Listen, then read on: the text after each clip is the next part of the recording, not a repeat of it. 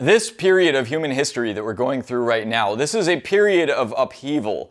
It's a period where the earth is transitioning from one state to the next. The old power structures are falling and new ones are being put up in their place. This is something that, to put in spiritist terms, we're going from being a world of expiation to being a world of regeneration.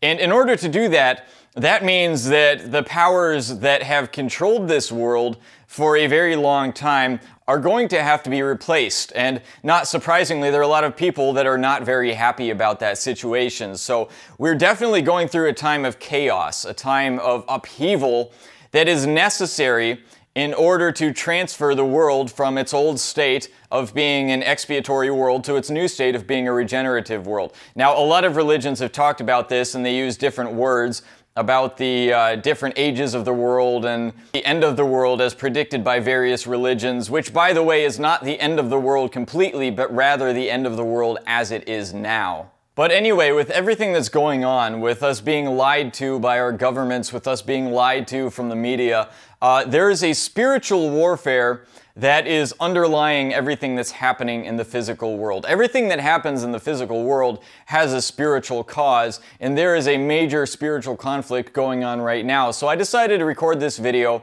I put together a list of all the things that we can do to help in this spiritual warfare, which is going to reflect on the physical reality. When we get these things right spiritually, they will reflect in the world around us. And so I'm not going to bother to talk about politics. I'm not going to bother to talk about economics. I'm not going to bother to talk about the whole debate about whether this virus is actually dangerous or not. I'm going to go straight to the source of the problem, which is the spiritual, because if we can get the spiritual sorted out, then all of the physical manifestations of that will sort themselves out as well.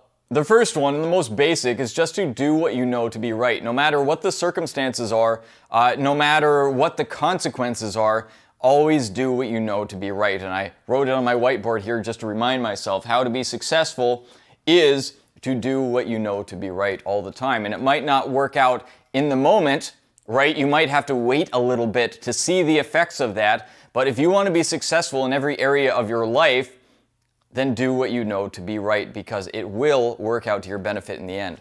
Next thing is speak the truth. Speak the truth even when it's dangerous, even when there are consequences. We live in a world now where the truth is being more and more suppressed, where opinions or facts that are against a mainstream narrative get censored. And in fact, at some time in your life, you may wind up living in a world where you are punished if you refuse to repeat the lies that are told to you. Again, my advice is the same. Speak the truth regardless of the consequences.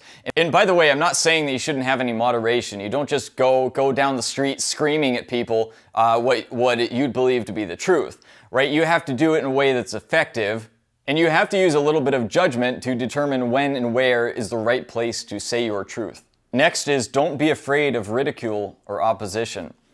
Next is have faith that everything works out for those who do good. This is the fuel that's going to get you through, that's going to let you keep stepping forward, keep doing the right thing, keep speaking the truth, even if there are negative consequences to it, even if you face opposition, even if it's illegal in some cases, even if you get ridiculed for it. If you have that faith that for all the bad things that happen as a result of you doing the right thing, the good things that happen as a result of that are going to far outweigh the bad. In the final accounting, doing the right thing is going to make you far happier, far more successful than if you just acquiesced to the pressure put on you and did the wrong thing. So if you have that faith, it will drive you. And maybe in a future video, I'll talk about how to gain that faith if you don't have it already.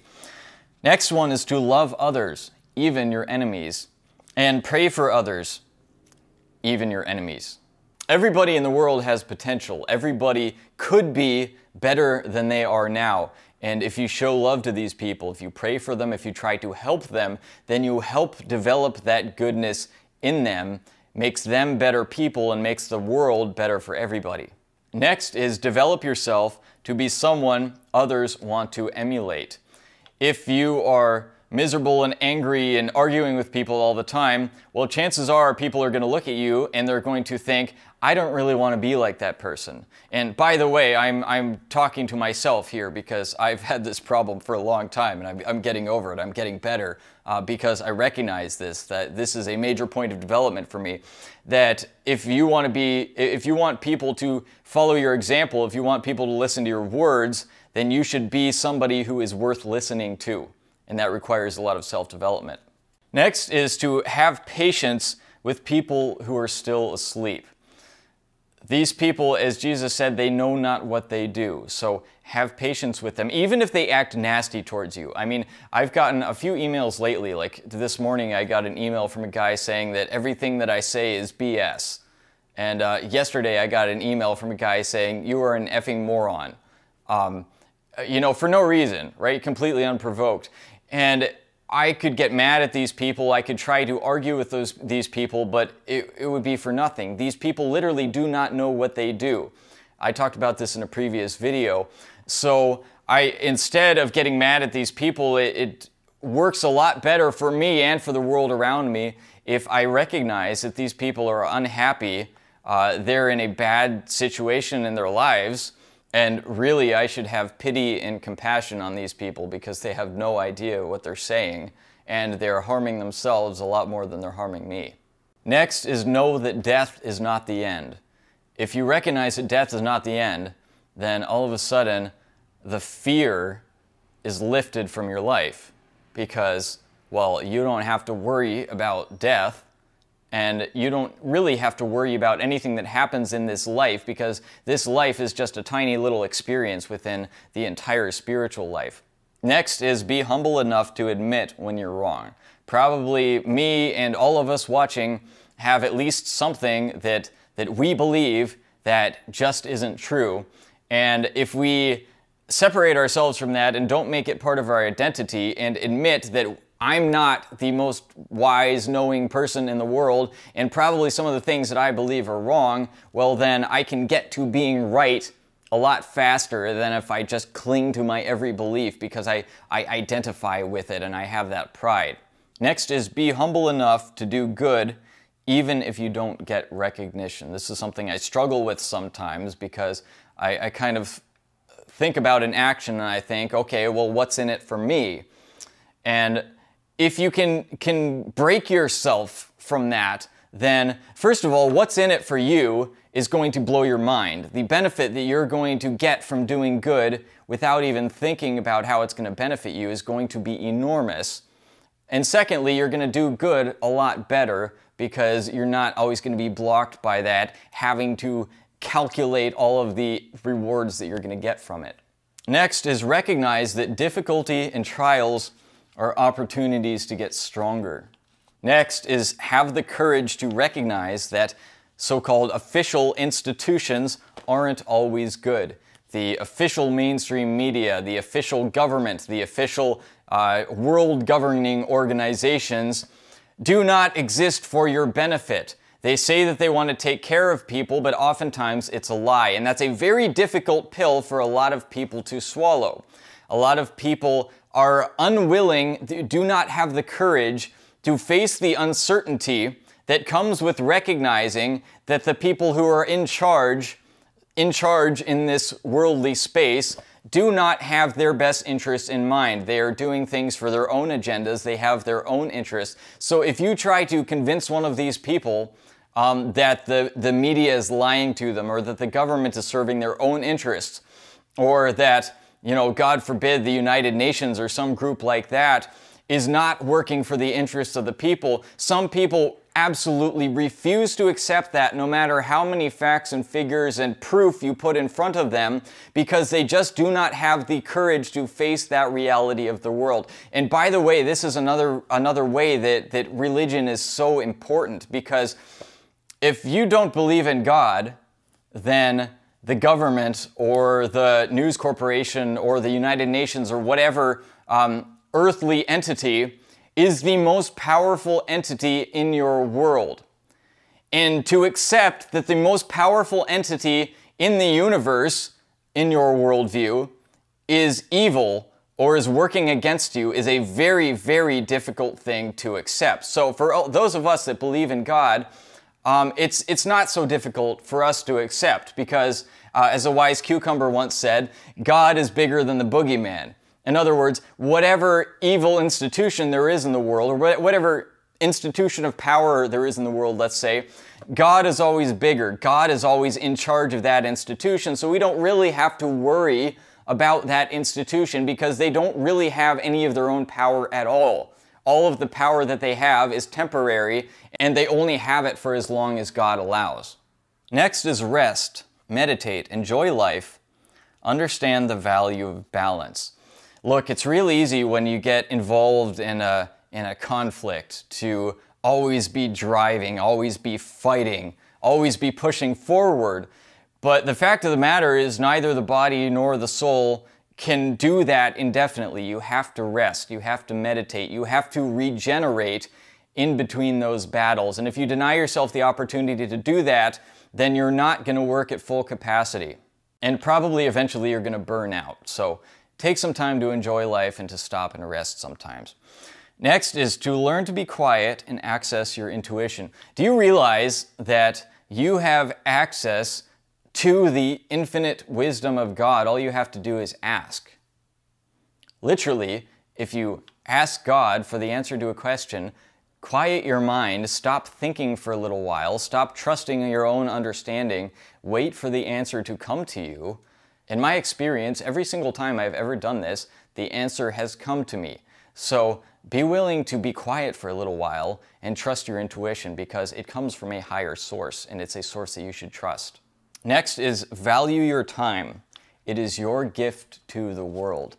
Now, if you're stuck at home and you're sitting on the couch, like melting into the sofa, watching Netflix for 12 hours at a time, you are not valuing your time. You're wasting your time. Your life, this corporeal life that you are given, is made up of time. And you have something to be doing with that time. And if you are wasting your time, then you are wasting your life. And I'm actually very happy that all the sports are off right now because I know a few people that literally waste all of their time watching other people throw a ball around. Like that's their whole life. They work as much as they have to pay their bills, and the rest of their time they're watching spectator sports. And thankfully, that's not available right now, so maybe they can actually take a look at their life and do something useful with it. If you are wasting your time, you are wasting your life, I guarantee you are going to be depressed, you are going to be miserable, and in the final accounting, if you waste all of your time, it's basically equivalent to committing suicide. You are throwing away your life and not using it as it was intended to be used. So don't waste your life. There's no problem with enjoying yourself every once in a while. In fact, if you're going to make the best use of your time, as I said before, you should enjoy yourself sometimes. But if you're wasting your life on things that are not productive, you're going to be held accountable to that. And probably if you do that, you've already noticed that your own conscience is making you accountable, and that's why you're depressed and miserable. Next is don't waste your effort on people who are unwilling to listen. They will have their time. The Bible says, cast not your pearls before swine. Don't show your pearls, don't show your valuable things to pigs. It's a nice graphic way to illustrate it, but the point is that you don't want to say something of a higher nature to a person of a lower nature who is not going to be able to accept it, who's not going to be able to understand it. Like I said about people who do not have the courage to recognize that the institutions that govern the world are not acting in the interest of the people. If those people do not have the courage, then they're just not going to appreciate what you have to say, no matter how well you argue it. So do not waste your time on those people. Try it first, and if the person is unwilling to even consider it, then don't waste your time and instead talk to somebody who is willing. And the person who is unwilling to consider, they have to get a certain moral evolution, which they will, along their life, along their experience. They'll start to wake up, they'll start to realize, and then, at that point, then perhaps you can try again, and maybe at that time they'll listen. Next is to look for the best in others. Even the most evil or asleep people have a spark of goodness buried in there somewhere.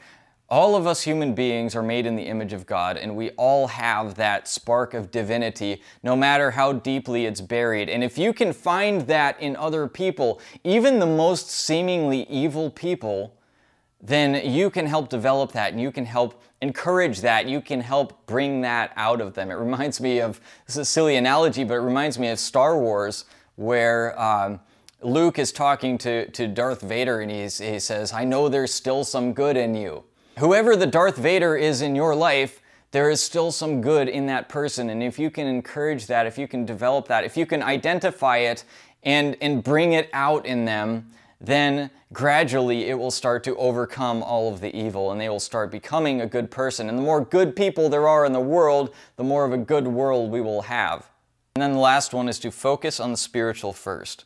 Once that's in order, everything else takes care of itself. Once you get the spiritual right, then the financial, the economic, the political, the religious, the philosophical, everything falls into place of its own accord. Once you get the spiritual right, everything else follows. The spiritual is the cause, the physical is the effect. So get the spiritual right in your own life and encourage it in the lives of others, and then everything will work together for good. I hope you enjoyed this video. If you did, please share it. Please hit the thumbs up button, hit the subscribe button, and hit the little bell icon beside the subscribe button so you get all my future videos. And also, I got a little free gift for you as a thank you for supporting me and watching my videos on YouTube. It's a free cheat sheet called the 8 Daily Habits for Success, Happiness, and Spiritual Fulfillment. You can get in the link below. Again, it's free. Thank you, and here's another cool video that you just might want to check out.